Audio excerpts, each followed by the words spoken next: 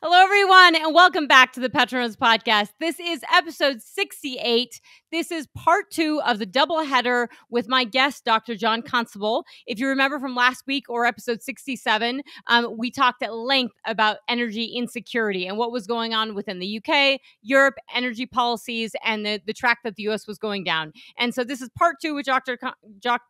John Constable. It is a relatively long conversation, so I broke it up into 2 episodes. Really fantastic conversation. And in this podcast, we get into China, we get into geopolitics, we get into the leverage that China has if the U.S. Is spending so much money on renewables and spending so much money on the economy and not getting a lot of energy output from it. We also talk about the need for education, energy illiteracy, something that John calls energy blindness. And I just want to, I'll timestamp this and we'll get into the market in a second, but this was a podcast that I did because Chris Wright had said, hey, you should have this guy on your podcast. Chris also had him give a talk. He was in Denver giving a talk, and Chris posted that talk online. So if you go on LinkedIn, you can see that. So if you want to know more about, the premise behind this, we talk about this a lot in episode 67. We're talking about it in this podcast, but the point that John is making with the Inflation Reduction Act is really the cost and how much what this is going to mean to the U.S. economy, and the fact that it's not giving us a lot of energy, and really also the leverage this is giving to China. So a lot going on with that. I really hope you guys take a listen and really look forward to your feedback. The feedback on the first one has been fantastic. So with that, I will explain and timestamp it that today is Tuesday, December 13, 2022, but this was recorded on November 29, 2022. And at the time of recording, we've lost a little footing, but not too much. We've gained it back. At the time of recording, Brent was 83.06, WTI was 77.39. Now, fast forward that a couple weeks, I have been to Oxford and London, saw John actually again in London, had some fantastic meetings in London, met with folks at the Bank of England, had a ton of conversations with taxi drivers in London and Oxford, which were extremely telling on the state of the economy. And it was getting really, really cold. And this is the first cold snap they really had because they had a pretty unseasonably warm fall. And I think that has really given both Europe and the UK a very intense false sense of security. So right now, as of December 13, 2022, we are looking at WTI at 79.39. That we have seen some significant footing and recovery in oil prices because we saw a lot of deterioration. Lots going on with China, which I'm going to get into in just a second. But Brent is 80.51. Nat gas Henry Hub right now is 6.94. We have seen some recovery in that with a big winter storm and cold snap in the U.S. as well. And we're seeing Dutch TTF at $43. So we have seen some uptick in prices in Dutch TTF nat gas prices as well. And if you look at UK electricity prices and German electricity prices, they are way back. So if you're looking at before we had this energy crisis and the run up to the energy crisis, you were looking at sort of 80 pounds per megawatt hour in the UK. That was July of 2021. If you look in Germany, you were looking about under 80 euro per megawatt hour as well. Now you are looking at 400 pounds per megawatt hour in the UK as of right now. And you were looking at about 443 euros per megawatt hour in Germany. And since in that time, we've seen some massive price spikes. And this is extremely relevant to the conversation I had in this podcast and the previous one with John on everything going on within Europe and what could be happening in the US. So when you see these prices spike, that is the run up from 2021 all through these price spikes. And so they had well over 500 pounds per megawatt hour on multiple occasions in December of last year, in September of this year, and in early December, as of December 6th, and has come down a little bit. So I would say when we're talking about Europe and we're talking about Britain and we're talking about the winter and we're talking about, these natural gas storage levels, which everyone was really excited about, I think we have to be very, very cautious about that because, like I said, they're just now getting the colder weather and they're drawing down on those nat gas inventories, and they're using it. And so we are seeing those price spikes accordingly.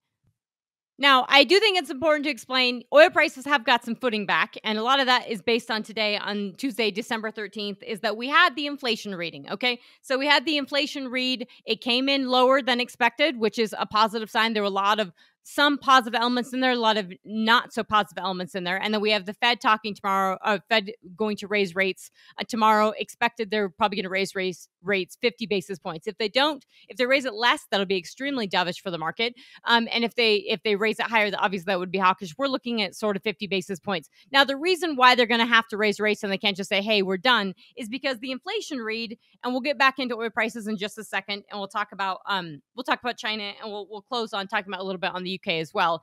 But if you look at U.S. inflation, we went from 7.1% last month to, the current read is 7.1%. That core number, minus food and inflation, less food and inflation, is 6%. We're looking. The problem is we were at 7.7%. So we've dropped nearly over half a percentage point, so that is positive. We're looking at food at home prices, or food at home inflation has come down has come down from 12 to 11%. We're looking at food overall from 11.4% to 10.6%. So we haven't seen a massive drop in food. And the food away from home is we're still looking at 8.5%. So we're still seeing really high, double-digit inflation levels on the food side. So that's really important. Now, if that's coming down, but it really needs to come down for consumers to feel it.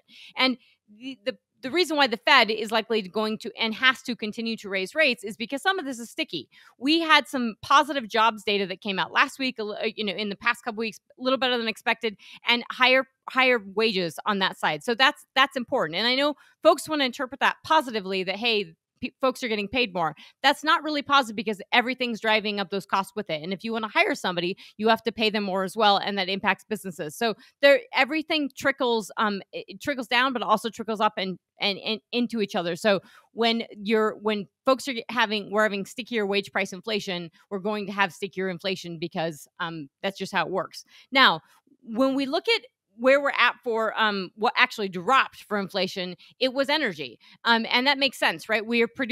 There's something we need to talk about, which is U.S. production. But we also need to just talk about the fact that global production is and demand, supply and demand is a little bit out of whack. The fact that we're seeing, south of we're looking $80 Brent. We saw under $80 Brent in last week and over the weekend. So really serious stuff in terms of recession risk and recession fears and demand erosion because of the economy, because the health of the economy. So gasoline prices were down, natural gas prices were down, but the really big takeaway of why the Fed is going to have to continue to raise rates is shelter. And that went from 6.9% actually up to 7.1%. So that has not come down. And that is a really tricky part of this ball game, and something I spend time in presentations and talking with clients is that shelter or rental prices, or your what we're paying to live, has gone way up. And if you talk to anyone on the rental side, you're seeing some serious compression in terms of how people are living. So you're seeing younger people move in with their folks, you're seeing couples move in with their folks, you're seeing people consolidate and lots of folks moving in together. And this is stuff that we've seen in other recessions, but that's because rental prices are just so high. And then the problem with that is that the mortgage rates are still really high. So if we're looking at, yes, we've seen the 10-year yield come down, and the 10-year yield is kind of hovering around 3.5%, and we're looking at the 30-year mortgage around 6.4, 6.38%. It's still really high. It's come off of the highs of over 7%. But that means it hasn't come down. I mean, it hasn't come down. So not enough to actually impact prices, the incentive for somebody to buy. So the actual monthly payment that folks are making is, if they were to buy a house now, is significantly higher. And the problem is when it's several $100s a month more than it was previously, people are not qualifying for mortgages. So you're just not seeing homes sell. Definitely, we've seen prices come down. We're seeing, if you look on Bloomberg and all kinds of other news sources, you're seeing UK prices come down. I certainly heard talk about the real estate side from taxi drivers in London as well. I spent my entire ride from my hotel to the airport flying out on talking about UK prices of homes and what was going on with the real estate market in the UK. But I think we really need to talk about oil prices. And, we saw that really significant drop. We've seen a few buck recovery in oil prices. So the 75 level back to $80 Brent, starting to see some footing there. But we have seen the Saudis actually cut oil prices to Asia. So we know if the Saudis are doing that, we know that there's problems within the oil space. And so let's talk about those problems a little bit. I think there's overall concern about the economy. We're definitely seeing weakness. We are hearing notes of, if you're listening to BBC, you hear about folks in the UK talking about the Christmas markets not performing. I can tell you it was bananas in Oxford. At Oxford and London, it was going crazy. Everybody was out doing everything. And there was definitely sort of this sort of pent up feeling of, and what the taxi drivers were explaining was they have had their best years that they've ever had. There was a massive amount of post-COVID pent-up demand, and they really thought that, hey, there might be some decent spending over the course of Christmas, but then they thought that would really come off a cliff in January because people just so overstretched. And you have to understand that also in the UK and many parts of the world, they do not have 30-year fixed rate mortgages. They have, I think a maximum is like 5 years where it's fixed. So a lot of these mortgages are coming due with higher interest rates, meaning their monthly payments, their monthly, costs that they're paying are going up massively. That's in addition to very already across the board inflation and very high electricity prices and energy prices. So super, super serious. Secondly, and I'm not going to get into this too much on U.S. production because the talk that I gave at Oxford Institute for Energy Studies in Oxford was on U.S. shale production. And I did record that. It is a short 15-minute presentation, but it went really well. So I recorded that, and I will be turning that into a podcast, and I'll front load that with more talk on U.S. production. But that being said, I will just say that it is really important to understand where production levels are at and where price levels are at. So the U.S. production is absolutely crushing it. We're at 12.3 million barrels per day for oil production. And yes, that is down from the high, the record high in 2019 of 13 million barrels per day. But actually, when we include natural gas liquids, we're at over 18.5 million barrels a day of production. So that is an absolute record high. It had just touched 18 million barrels a day when we were looking at that 13 million barrel day high mark in November, in 2019. Now, the reason why is because we have all this natural gas liquids. And so we have an unprecedented situation where we have the rise of these private operators, and we have high natural gas prices and high natural gas liquids prices. And we really have not seen strength in nat gas prices over the course of the shale revolution. So I think it's extremely important to appreciate how that has changed the dynamics. And so we are producing gross withdrawals of natural gas is over 120 billion cubic feet per day. We're nearing 121 billion cubic feet per day of natural gas in the U.S. That is over a quarter of the 400 BCF a day global supply and demand market. That is just huge, absolutely huge to think about. So really important. We're also exporting, including natural gas liquids, crude oil, diesel, refined product and everything. We're exporting over 10 million barrels a day. So the U.S. is by far and away a massive, massive powerhouse in oil and gas production. And I say this and I emphasize it because you just don't hear it anywhere. You don't hear it on Bloomberg. You don't hear it on CNBC. You don't hear it on the Wall Street Journal, Financial Times. You certainly don't hear it out of this administration or the White House. So it's really important to understand because that gives the U.S. significant amount of leverage. And it's also important why this conversation upcoming is really important to understand is that, we do have this capacity of producing a lot, and we are using a lot of natural gas in our grid. Okay, so lastly, I'm going to say before getting into this presentation, we're going to talk about China really quickly. I think it's really important to think of the context of oil prices being really weak in the backdrop of the craziness of the COVID measures going on within China. So we had zero COVID, and then zero COVID was turned into dynamic zero COVID, and now it's sort of all bets are off, and they're opening up. Well, that opening up is a bit of question. So they've reduced the amount of testing. So they've lifted testing requirements in many places. There is a flood of folks going into clinics and fever clinics and hospitals. And the government of China is actually asking people not to do that and saying, hey, COVID's actually not that big a deal. You're probably not going to die. And that's a pretty serious flip from what they said before and the dynamic and the zero COVID measures. That all being said is that you would think that oil prices would have popped and that everybody would be getting out and going crazy. The problem is that China has done a pretty good job of making their population extremely fearful of the virus. And now people are actually getting sick. So there's a fear. You do have a higher percentage of the elderly population that is not vaccinated. And they don't have the mRNA vaccines. They're using Chinese vaccines. And so this is a messy situation. But it's important to think about in the context of oil prices. And I think a big portion of that is that you do still have tens of millions of people under lockdown. So not everyone just went out of lockdown and was lifted immediately. And I think I mentioned before with the fire in Urumqi and the subsequent protests and everything we saw that the province of Xinjiang was under lockdown. And that is the province with forced labor and internment camps and abuse. But that province was under lockdown for over 100 days. So there's a lot of dynamics at play with China. I think just like the overall stock market, when we just have the bulls in the market want the market to rally. Okay, so every time there's this good news on the inflation data or bad news on the economy, the bulls view that positively, and then the stock market goes higher. That wasn't quite clear today in what they were doing. The problem is, obviously, as we talked about inflation, the Fed's going to have to continue to raise rates because of things like food and shelter, etc.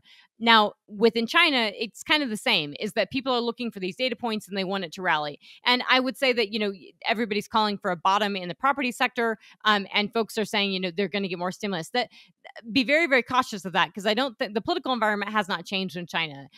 The support that the politicians may give the property sector is one thing, but that means you're just adding debt upon debt, because there has not been a real fallout in the property sector. So with that, I really hope you guys enjoy this part 2 of this conversation with John Constable. We had a fun time with this, and next podcast we'll be dropping is the one where I'm in Oxford, and we'll be talking all about U.S. shale. It's going to be great, and I will front load it by talking about the market as well. So talk to you soon, folks. Bye.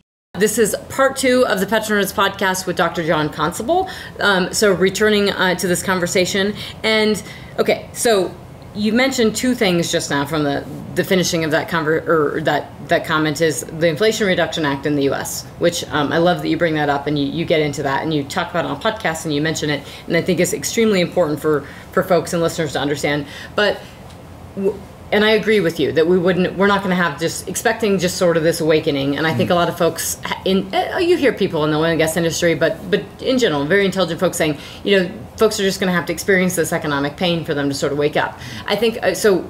One of the questions on European policy is that, and something I get very frustrated with, is people say, okay, well, they're importing all this LNG, and I don't see long-term contracts being signed. And it seems to me that in Europe, when France wanted to call this fossil gas, that was very frustrating to begin with. Now, maybe the rhetoric has changed slightly because everyone knows they need the natural gas. I think there needs to be a little more education in Europe and in general of how much gas is actually consumed, how much was coming from Russia. I also believe that Europe thought that they were going to continue, the war would sort of subside, and then they would just get more gas from Russia, and they would keep outsourcing their CO2 emissions and pretend that everything was just great, and we'll pretend to be green, even though we're not, and it costs a fortune. And lots of people are going to get rich, but no one will really pay attention. And I think the Russians have changed the game on that and sabotaged their own pipelines, and the gas probably isn't coming back. The war is probably going to be prolonged. This is going to be messy. Whether they're winning or not, it's not a good situation, which means that Europe will have to get more natural gas from the U.S. Or make a distressed return to coal. Which is not improbable now, and actually. Not improbable. And that's the other thing with coal. I mean, that's a very good point, is that so sometimes I think it's always not a actual turn on energy policies. We have a turn, in France or Germany, although they're bringing out all the mothballed coal-fired power generation that they had. They brought them back online. The fact that you are green economies, and the reason we had the first price spike in crude oil was because everybody in Europe stopped burning natural gas and started burning diesel because it was less expensive. That's a change, an actual change. It's not a shift in energy policy, even though the emissions are going through People the roof. do what they have to do. Exactly. And so energy is interesting for me from coal to standpoint. And I say this as, and my family is crude oil, wheat and coal. And, I completely understand that coal has a higher CO2 emissions and pollution and everything. And we can get into what China's doing and why CO2 emissions is just completely irrelevant. But in Europe, and particularly, is that anywhere in the world, coal is very stable. It is a very energy secure resource. If you can produce it, you can put it on trucks, you can stack it up next to your power plants. You don't have to put this in pipe. You can easily put it on a ship. You don't have to compress it. I mean, it's the energy security factor, I think, is really, really huge. And as economies get into more trouble and, geopolitical volatility increases, coal just becomes that much more sexy and appealing for any country who doesn't give a rat's behind about CO2 emissions. And even if they do, they still want to turn the lights on for the people so they're not running. So I'm very curious in terms of,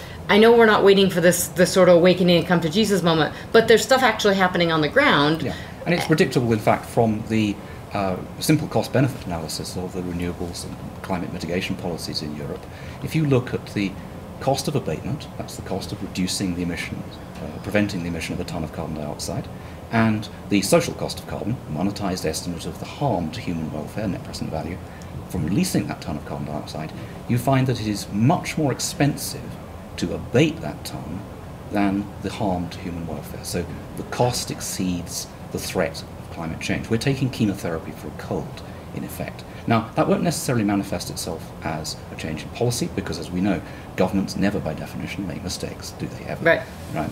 So they're not going to admit they were wrong about it, but what that calculation tells us is that the climate policies actually are a more severe threat to human welfare than the climate change that they claim to prevent. That suggests that human behaviour will actually resist these policies.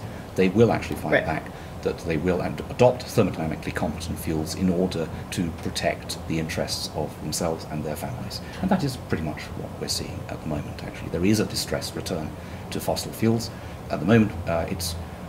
distressed return, that's a good term. Distressed return. I mean, it's very difficult to do, particularly because so many people are now chasing natural gas, and they will start to chase coal around the world as well. It's all quite obvious. And again, totally predictable. These are high-grade fuels. Of course people are going to use them. It's perfectly obvious that they will. And the difficulty the Europeans have is that they now have such large fleets of renewables that their demand on the electricity generation fleets varies across all timescales, from seconds through to decades. So it's difficult for them to engage in long-term contracts to obtain secure supplies of natural gas, or indeed other fossil fuels, one imagines, in coal too. But they're not engaging in those long-term contracts in the name of their policies. No. And we need those long-term contracts to get the infrastructure up and built in the U.S. to get that. And to keep the prices down for consumers. Exactly. Yes. So one of the stabilization policy readjustments that has to take place in Europe is the unwinding of the renewables fleets. Now you'll know that reality has begun to dawn when the renewables capacities start to fall, because that shows that yes, the systems have begun to respond. They're trying to stabilize demand for the thermodynamically competent fuel or fuels that are actually guaranteeing security of supply and therefore enabling them to plan further into the future, both for actually extracting those fossil fuels and obtaining longer-term contracts. There's no sign of that yet. The European Union remains entirely committed to more renewables, and the government in London has currently gone very green indeed, and is promising even more renewables, although it's renewables which have caused a large part of the current difficulties actually by overexposing us to natural gas. So much of it is counterproductive at present. Will it change in the near future? Well, as you said, I think it will change when people have no other option, actually. And that moment may not be so very far off now. In fact, in the UK we can't go back to coal because our Secretary of State for Energy actually went around blowing up coal stations to show how green he was. So they're gone completely. No, but you could get it from the US. We have to build new coal stations in which to burn it, and we just don't have very many left. We use hardly any coal in the UK at all. No, you have, I believe it's 40% gas is the grid and 38% renewable, which is. Well, but that's on a good day for renewables. Right, that's on a good day for renewables. Exactly. So right now, if you went on to BM reports in the UK at the moment, you'd see that there's almost no wind generation at all. We have huge wind fleets. Yep. Nearly 30 gigawatts of wind. It's almost zero at the moment. So natural gas is doing all the work today. And of course biomass. We have quite a lot of biomass, which are crypto coal stations. And Americans should be very interested in this because we're burning 25 million US trees from the Carolinas and other places in order to supply dispatchable generation. These are... Is that in pellet? In pelleted form. Yeah, pelleted. So that was the other thing. If you go back into the UK government reports, they talk about the biomass increasing, and it's like you're burning wood. So which is not from an emission standpoint makes no sense, but they lump it into the renewables. So that's a very good point in terms of. Well, as I say, they're crypto coal. They're actually coal stations, so they supply all the valuable services to the electricity network which a coal station does. They've got plenty of inertia. They're quite responsive. Actually, they're very nice, and in fact, they are, in a little sense, they're the key enabler for the wind and solar policy. Right. If we weren't burning all those American trees, we wouldn't be able to have quite as much American wind and solar that we actually do. Should we be burning them? Well, as you say, the thermal efficiency is much lower, so their stack emissions of carbon dioxide per megawatt hour generated are higher.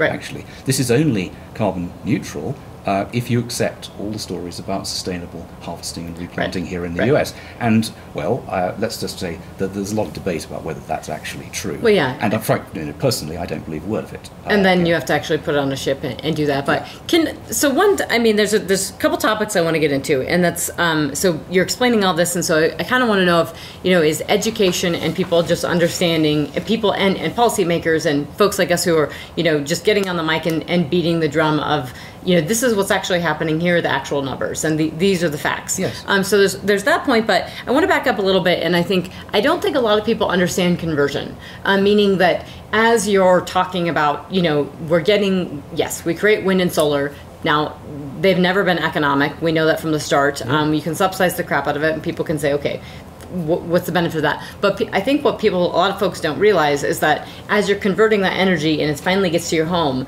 you're losing, what you've been explaining is that you lose a ton of it. You lose a ton of energy.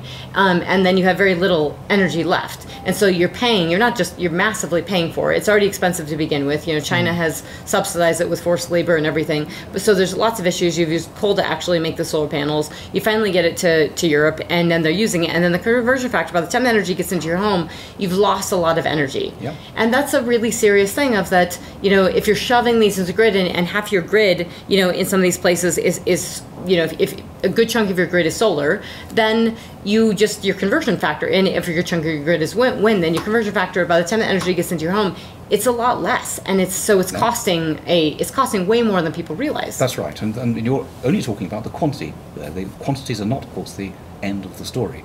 The really key metric here is actually the quality of the energy. Absolutely, quality. So yes. So this takes us into thermodynamics again. When you think about BTUs and gas. Yes. Quantities are one thing; they're very important, and you're quite right. There are a lot of losses in a renewable system, and particularly because so much of it's connected at low voltage in the distribution network, where the losses are quite high. But think about the entropy of the overall system. So with a fossil fuel system, you've got a very low entropy input. It's very high quality, so it can pay for the conversion, the burning, and the capital equipment, the transmission system, and the delivery system to consumers. It's all paid for in the very high quality of the fuel. It's self-supporting and indeed self-reproducing. Think again about renewables. You've got a very low quality, high entropy input. That has to be corrected to deliver the high quality, low entropy service that consumers actually want. So there is an inflow of negative entropy which is correcting the defect of the renewable energy technologies. Where is that coming from? It's coming from several sources. It's coming from the complexity of the solar panels and the wind turbines.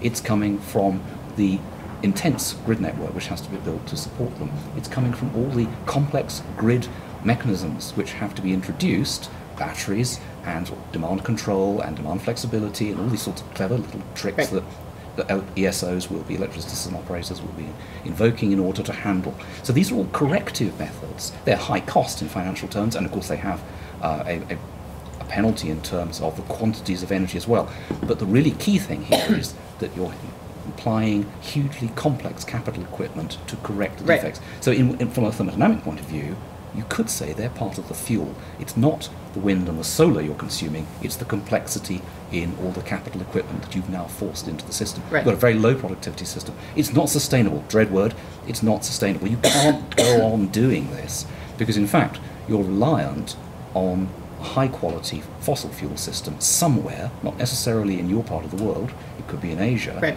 to provide all this negative entropy inflow. This is not actually a self-supporting system, and it will not endure. I realise that this is quite a complex sort of argument, but it's completely conclusive for anybody who really gets it. Absolutely. No, and I think you can, I always think of, it is a complex argument, but it all is interrelated, and I think it's sort of like, it comes down to, you have an input, and I always think about it's like shale gas. I apologize for the dry cough. It's not COVID. So you have it like shale gas, different BTUs, right? Propane has, my natural gas in my home doesn't have as high of BTU content as propane. That propane burns hotter. If I'm a fire pit outside at a bar, that burns hotter. Whereas I'm in my house or outside my fire pit has a natural gas line. It's not quite as hot. Doesn't have the same BTUs. And I always say, these energy companies, particularly in the U.S., which do need to have criticism, is that we have all these CEOs that have jumped onto the net zero bandwagon, which is the everything that the IEA has done, and I think it's just the wrong thing to do. They're talking about adding Exxon and Chevron and their lower carbon fuels, and they're adding more solar and wind and different things like that. Not necessarily crazy on double down solar wind, but all this low carbon stuff. And to me, sometimes you have to realize lower carbon means lower energy, lower BTU, lower output. And that is an ESG crisis in and of itself, and something that drives me absolutely bananas. And I guess that's where this comes to me of the education standpoint in Europe of, this is ESG, this is environmental, social, and governance. No one cares about anything but the E and the CO2 emissions, which is simply we're outsourcing them to China and elsewhere. elsewhere. So we haven't reduced global CO2 emissions at all. You've reduced them in Europe, but they've increased elsewhere. So is energy, or like is education, is there a role for, I think people go back and forth, the energy industry, oil and gas goes back and forth on whether education can really help. And I'm at the point now where I really do think it can help, because you have to have a starting point. Knowledge is power. And I just think that it is extremely important that we have to start somewhere, is that, no, not all education is going to work, but this industry needs to advocate for itself. Yes, and it does. Energy. It needs to fight. I mean, Right. yes, the high quality sector, the fossil fuel sector, has protested a little bit and it's resisted a little bit, but it has yet to begun to fight, and it's really time to do so. Right. Will education work? Well, as I suggest in that paper written with Deborah Lieberman, Professor Lieberman at the University of Miami, human beings are not cognitively well equipped to understand the concept of energy. So before we start trying to educate the public and decision makers about this, we have to face the fact that the human mind, and not just decision makers, but you and I, Trisha, we don't have the same kind of cognitive defects, actually. Energy is a very, very difficult concept to understand. We understand it because we've soaked ourselves in it for years, and we've eventually got around to grasping it.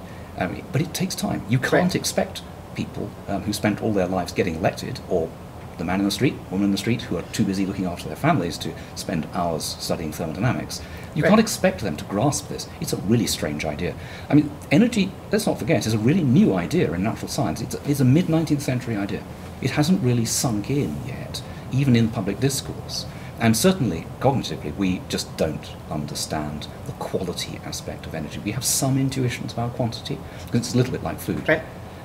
But unhelpful intuitions in some senses, because fossil fuels look like dangerous food. They don't look like nutritious food, so it's a clouding of our perception there, so yes, education, but let's be realistic about this. It's going to be very difficult to educate. Yes, and I think we're better off really by showing, in very simple terms, that the policies are failing as climate policy. They're harming human welfare because of the low productivity. Some of the complex arguments about thermodynamics, and indeed exposing the energy blindness, as Deborah Lieberman calls it, the energy blindness that we all have, is a very large part of it. Saying, don't be confident about your decisions, decision makers, because you're energy blind. You really don't understand energy at all. And I think that could help, actually, rather than having to tell senators that they're stupid, which may sometimes be true, of course, but it's not very tactful to say that. You can say, Senator, you're energy blind like the rest of us. Wake up, try to get to grips with a little bit of the science here, because then you may suddenly realize that the confidence you had in renewables is utterly misplaced, and very simple thermodynamic reasoning will show you that this is just not going to deliver a society which is robust, defensible, and enduring.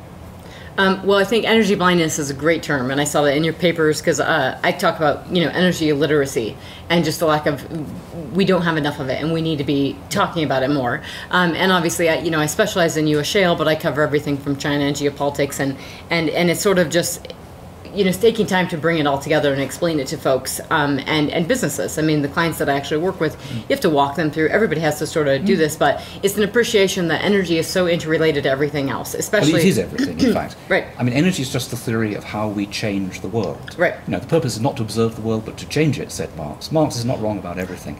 It gives an Englishman great pleasure to say that in America. It's great fun. But that's correct. And everything you see around you, all the items of wealth in the economy, these are changes to the world. And they're changes away from thermodynamic equilibrium towards improbability, very, very unlikely states of affairs. You need energy to do that, because energy is change. It's not a thing. Oil and gas are things, they're substances. Energy is a characteristic of things, and it's their capacity to cause changes in the world. So it's a subtle concept, energy. It's a mathematical abstraction, in fact. It's just the way we understand the potential to cause change, which is why economists are so wrong when they say that energy is just another input. Oh, they're very wrong. It's not an input at all, Right. actually. It's a characteristic of all inputs. Everything you see around you has these sorts of has this particular qualitative characteristic of improbability. So you don't get away from energy. You can't substitute for it. You can substitute for oil, you can substitute for gas or coal, but you can't substitute for energy. You're always 100% dependent on energy. And that's why, historically, and I'm partly a philosopher and partly an historian, of course, so I say this, people say very frequently, modern societies are more dependent on energy than previous societies. It's untrue. All human societies, all organisms actually, are 100% dependent on energy, because we're dependent on changing the world and indeed maintaining our own bodies, changing the world to make and maintain our own bodies, we're always 100% dependent, never more, never less. Very valid points. So I think from there, okay, so if we're talking about, this energy blindness and explaining this, I think there's two tracks, and, I don't get a lot of buy-in from everybody on this, but energy and geopolitics are highly interconnected and related. Absolutely. And I do think it's this part of this education piece of, I would like to know a little bit about, because the U.S. and China are two big components to this for Europe, but I'd like to understand, how well do people in Europe and European policymakers understand the U.S., understand U.S. shale gas, understand, shale oil and how much we have, because I think one of the big issues that we, at least in the beginning points of trying to get LNG, liquefied natural gas, off to Japan was Japan just getting comfortable and Asia just getting comfortable with how much gas do we actually have, and we know that we have a lot. We have decades and decades and decades. We have plenty of natural gas. I'm very, very confident of that. And anyone in Liberty or anyone at any of these oil companies in town would validate that. So in the U.S., we're not concerned about that. But I'm just curious as to, we have tons of it. If we could build a pipeline and continue our exports, we're going to have 16 billion cubic feet per day of capacity next year.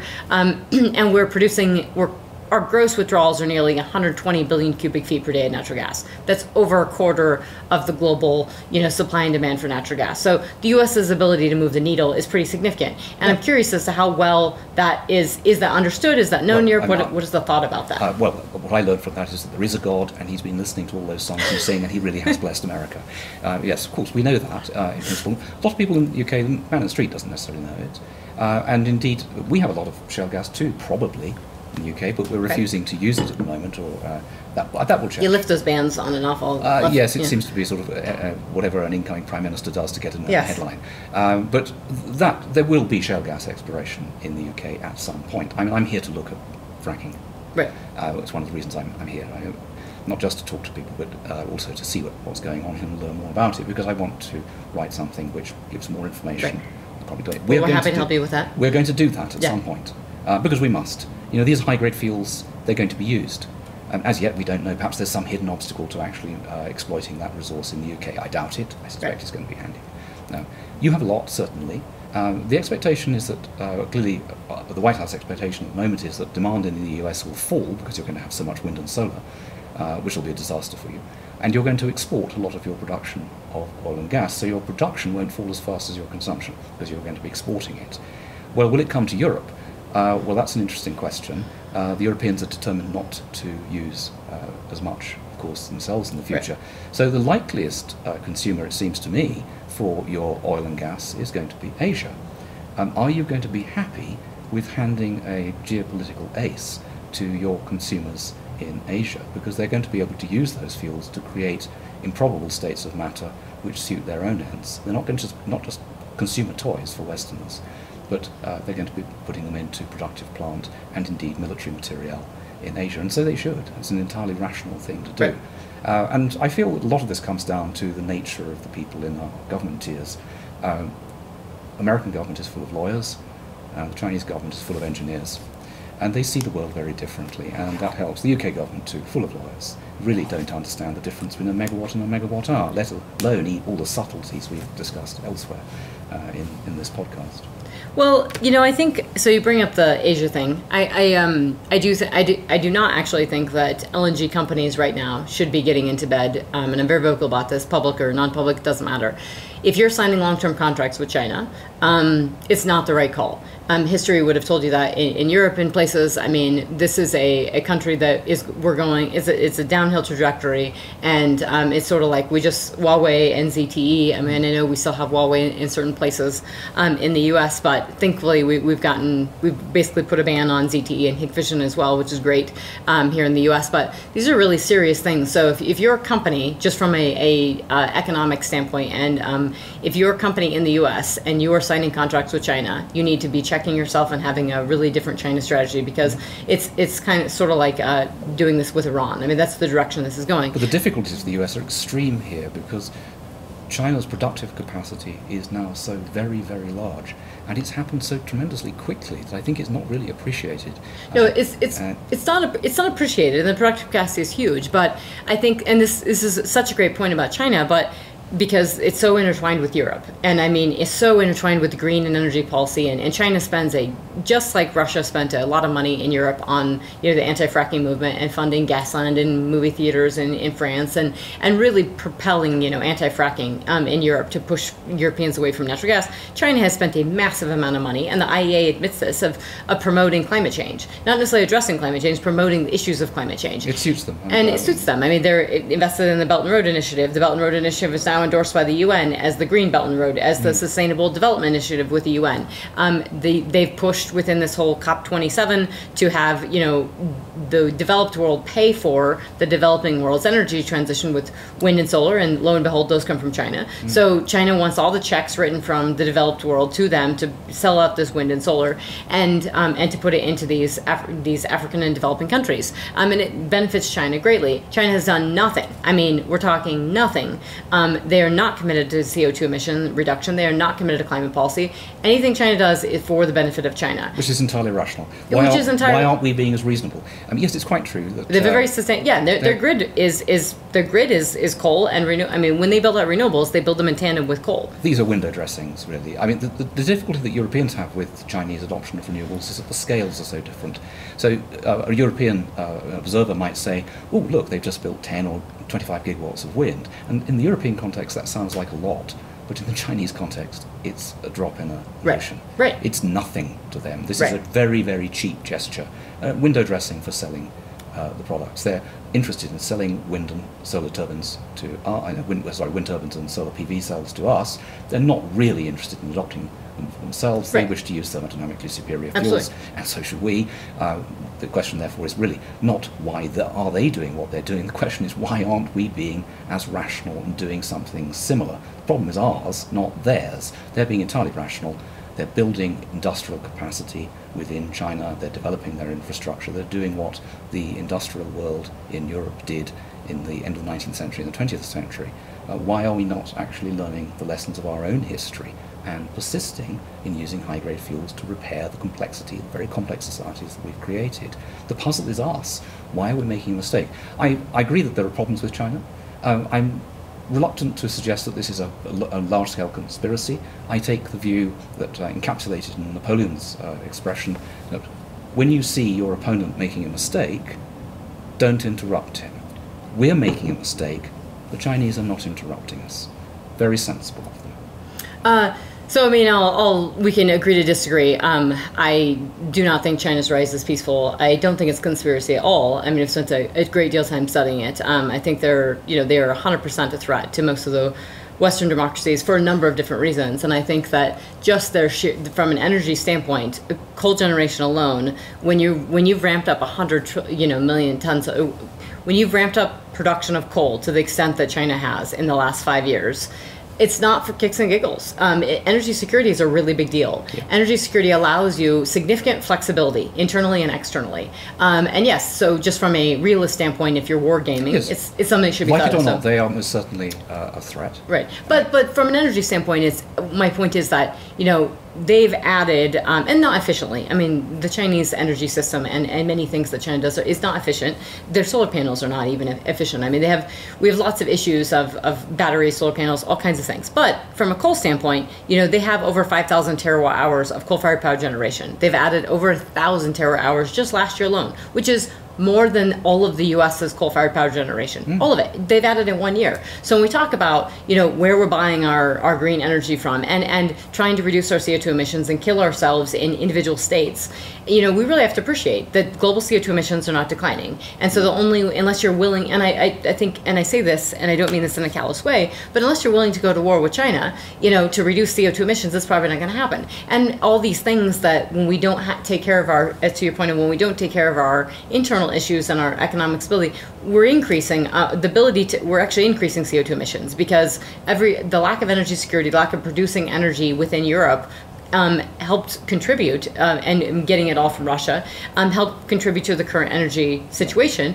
And now now we have CO2 emission rising because you're using diesel and you're using coal, greater components of coal. So the U.S. has been able to reduce CO2 emissions because we have, and again, I think the CO2 emissions is all for naught, but that trajectory has been downward because we've used our own natural gas and you've deindustrialized, actually. And massive deindustrialization here in comparative, certainly. Absolutely. Energy consumption in industry in the US has been falling for some years, and it's continued. And even more worryingly, and I should be talking about this in the lecture I'm about to give actually here in Denver, that not only is energy consumption in industry falling in the US, but it's actually de-electrifying. And I think that's even more significant in one sense, because electrical conversion processes in manufacturing, these are high-grade processes, right. Very precision manufacturing, right. So very high temperatures but very small quantities of energy, that sort of thing. That's worrying. You're moving towards simpler forms of manufacturing. So competition with China has driven you into cruder manufacturing. Yeah. Less of it and cruder. You look at the curves for China, it's electrifying, and not only enormously increased consumption total, but hugely increased electrification. So it's now actually, although you commented on the inefficiencies in China, well, a system that large is going to have a lot of inefficiencies, but they're really obviously now a very high-grade economy. And what you're explaining is they have the energy to build very important, to manufacture things, to build stuff. Yes, well, the idea that somehow China isn't an unsophisticated economy is absurd. The components of it that aren't. Some aren't. Yeah. They're able to make all the laptops and iPhones that we require, and we can't build those ourselves, actually. We find it very difficult to do so from scratch tomorrow due to that.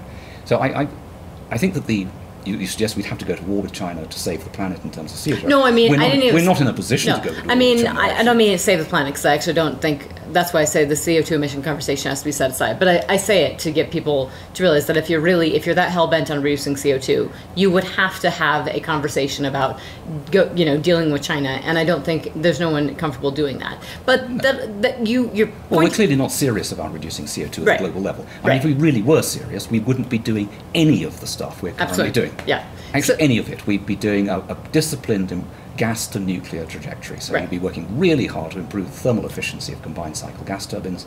You'd be encouraging their adoption worldwide, and you'd be encouraging high-tech nuclear, both for heat and electricity. It's not just electricity, high-temperature heat for industrial conversion processes. And you'd be encouraging that deployment of that safely and securely around the world. Right. But we're not doing any of that. We're doing renewables, which clearly tells you this is a displacement activity.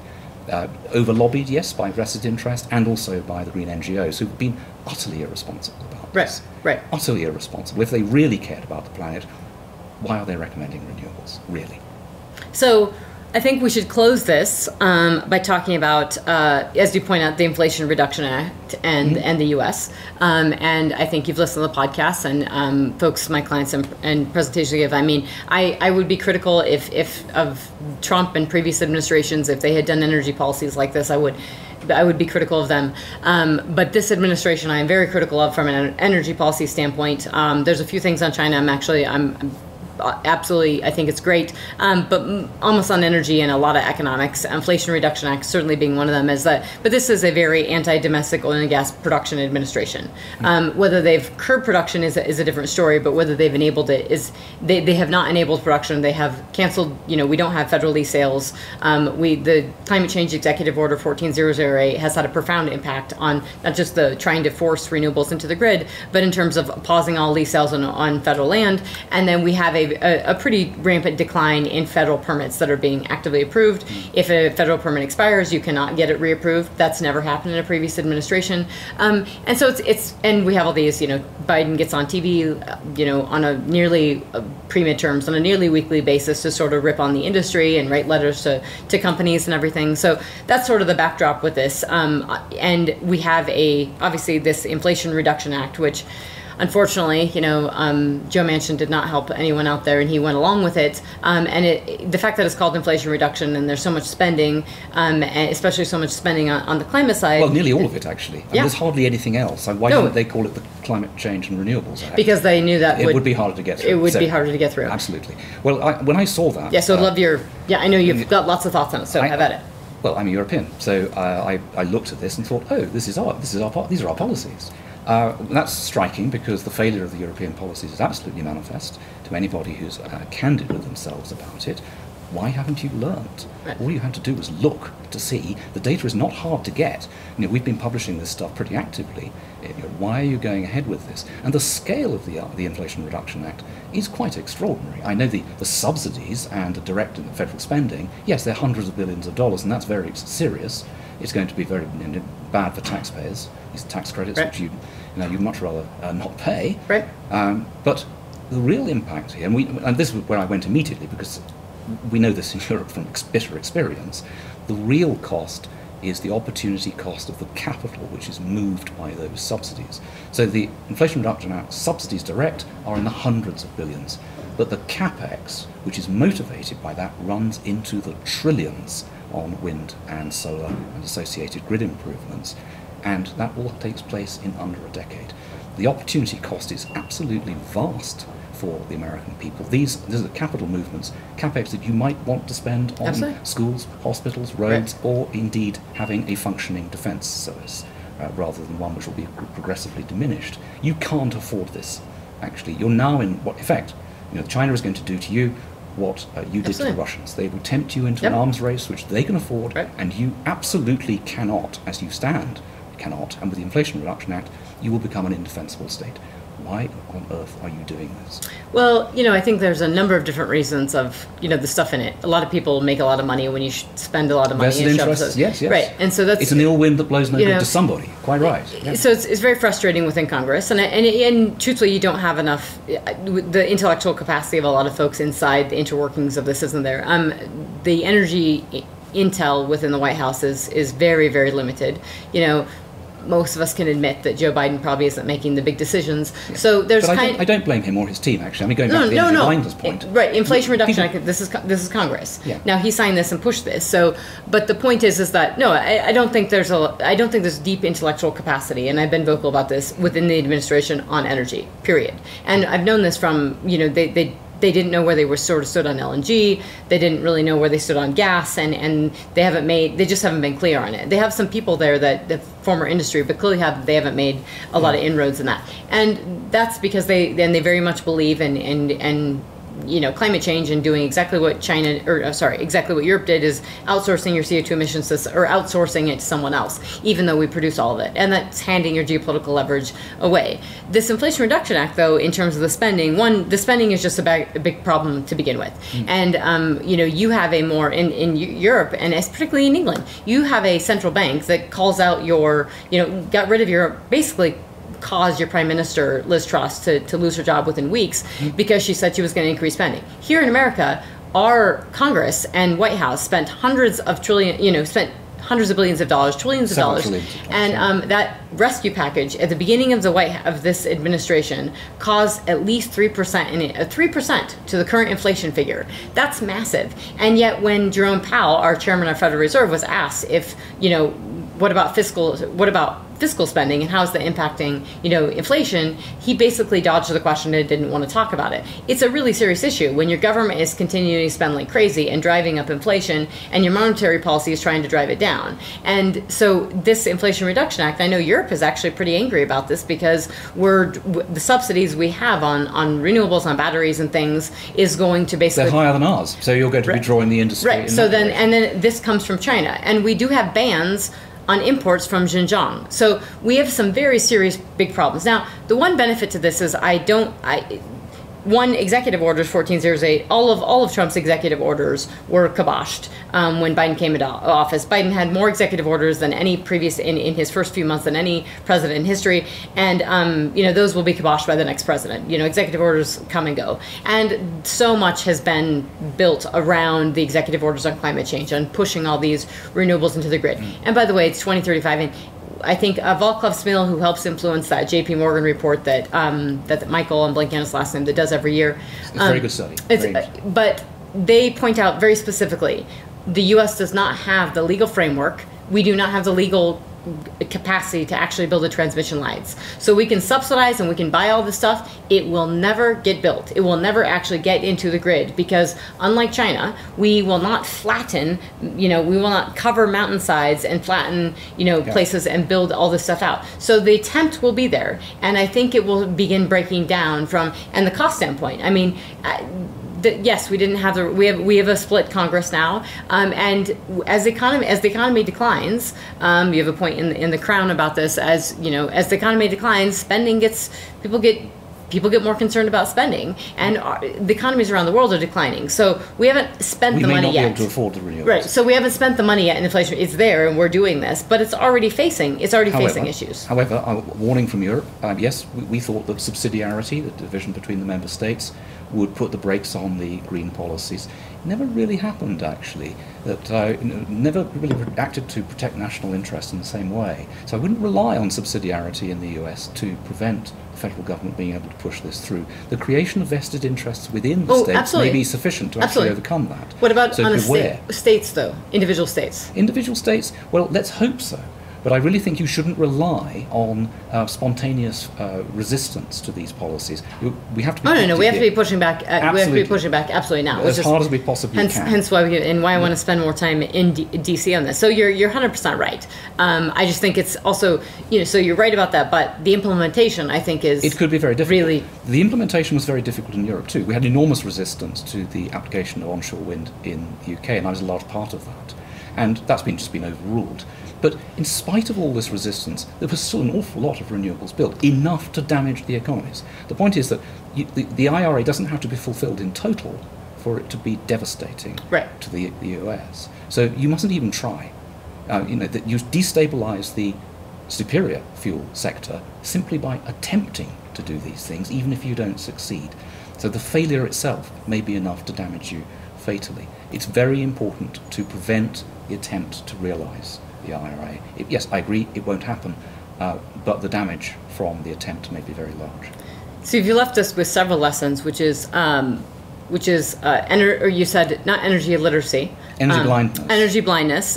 You mentioned fight and continue fighting hard, and calling the Inflation Reduction Act what it actually is, and educate and explain to people. All these very valid points coming from somebody who knows the energy space extremely well in Europe and the sort of what not to do. I have to ask you, given that I have you here, and everyone knows I'm a hawk on China. And before we close, there is some interesting stuff going on within the UK in terms of the rhetoric on China. I know that your Prime Minister Rishi Sunak actually spoke yesterday and had he didn't call China a threat, although you have various agencies within the UK calling China a threat.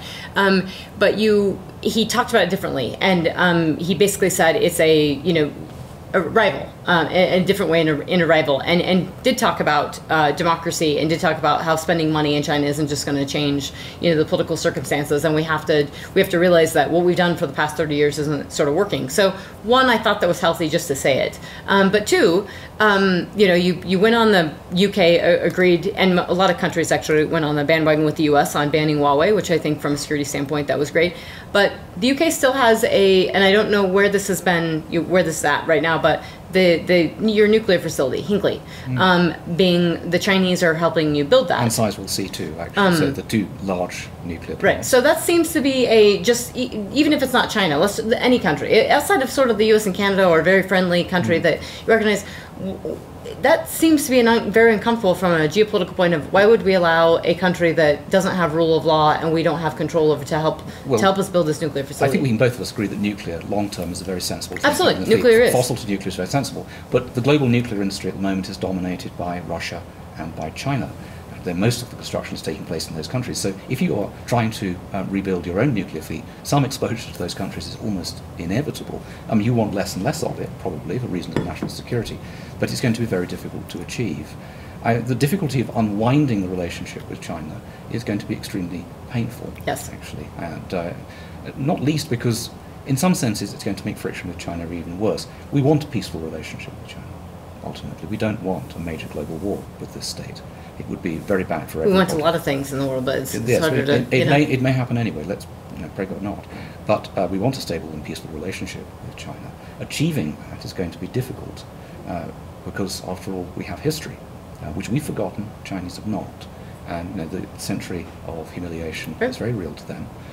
You ask the average Englishman, Englishwoman, why do you think the Chinese are so suspicious and hostile of Britain? They say they really haven't got a clue. Is it something to do with Hong Kong? But no, it's the Opium War, it's the burning of the Summer Palace in 1860. They've forgotten that a British army, the French and German army, sacked Peiping in 1900 in the Boxer Rebellion. There's an excellent book called The Good War. That's a recent book on China revisionists on World War II. But anyways, continue. I mean, listen, we needn't dig into the wrongs and rights of each of these things. The fact is they are live issues for Chinese people at the moment. They remember them, they resent them.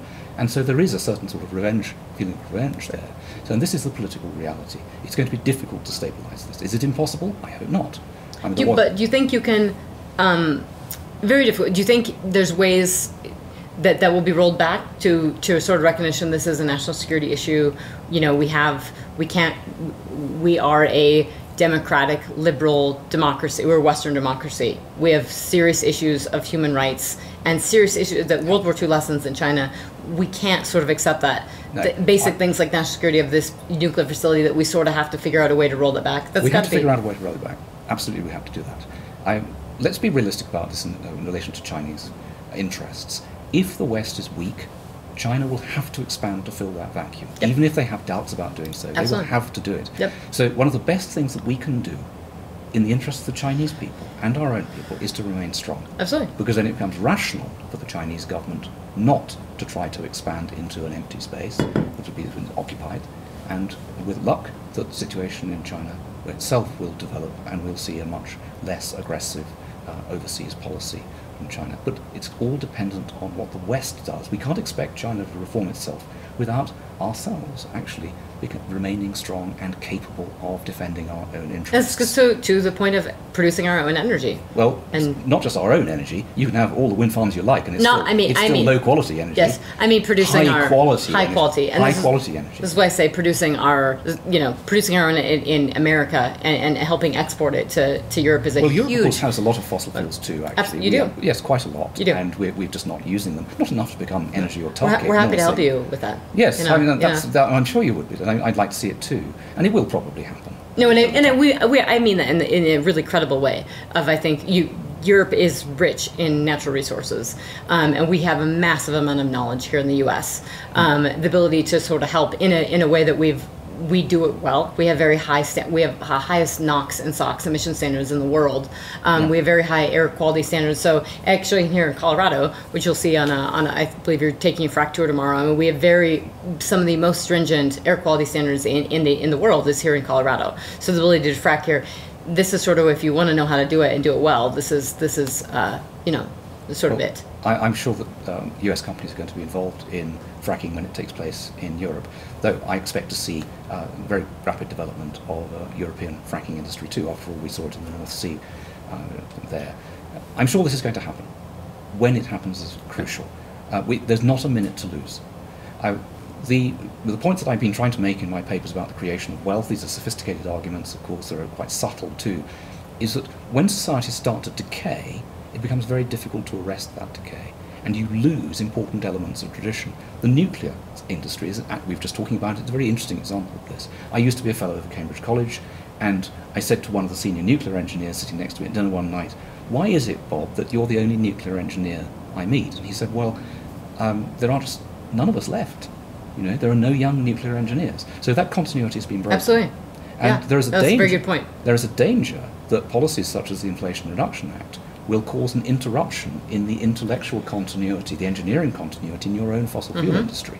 So it's already happening. It's already happening. Very, very valid point. Which is why the industry has to advocate for themselves. Yes. Of saying and making sure you're recruiting these engineers. And I said this I've said this my entire career. And I have a business called PetroNerds, which many think is a bit crazy, especially, there's a few people that criticize it, but you know what I do pretty quickly. And when I'm working with government agencies and stuff, it's always really interesting because people sort of understand the term once they meet me. But I say two things, and that's that, look, there's going to be about 12 people, or one thing, there's going to be about 12 people that understand hydrocarbons, in 10 years from now, and geopolitics. And I certainly intend to be one of them. And I think we've seen we saw at the beginning of my career in 2010 in DC, the decline in knowledge of sort of hydrocarbons and geopolitics, because it was sort of just going out of fashion and people weren't doing it. And I think and this goes to nuclear and engineering, to all your points, is that, it's extremely important that these fields of knowledge that have to be maintained. Well, it's not widely appreciated, I think, the general public, that the fossil fuel industry is an intellectual creation. I'm a lapsed Cambridge intellectual, so I appreciate the sophistication of the industry as soon as I see it. You start digging behind the industry, you find there's an enormous academic literature about the geology. It's vast, and it's very sophisticated indeed. It's really, but it's quite easy to lose the ability to read that literature, so the knowledge could be lost quite quickly. And it's very important that that isn't lost. Breaches in intellectual continuity are national disasters. Actually, the breach in the nuclear continuity in the UK is a national disaster. It's not widely appreciated, but it really is. I mean, we were right at the forefront of the industry at the beginning, and now we're customers, which is very disappointing. Hence the China, and you become dependent on other countries for supplying technology. That could even happen in the US. It could. People say to me, does oil and gas have a long-term future in the US? And the answer is yes, of course it does. These are superior fuels. But American companies may not be the companies extracting it. American consumers may not be the consumers actually using those high-grade fuels. That kind of outcome has to be avoided. Well, with that warning to America, I think we should close this podcast. And you are not the only British intellectual that I've met recently that has had these, sort of warnings to the U.S. of not to lose the capacity in this industry, not just for our own sake, but for the rest of the world. So John Constable, Dr. John Constable, it was a pleasure to have you on the podcast. Great pleasure to be here. Thank you, Trisha. Thank you so much.